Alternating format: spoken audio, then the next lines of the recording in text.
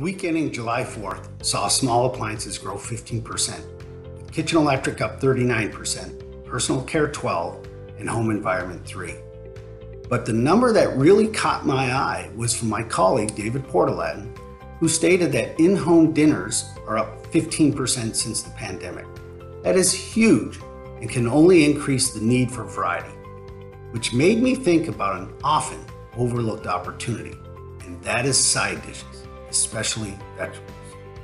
Are we innovating in ways to make them easier to prepare, cook, serve, clean, store, or better tasting? For example, are we making it easier to remove seeds? Can we make them taste better? Are there easier ways to provide the grilled vegetables flavor? For example, can some of the smoking technology used for alcoholic beverages be applied? Can we integrate flavoring dispensers for spices and seasonings to be applied while heating? Can we create different textures?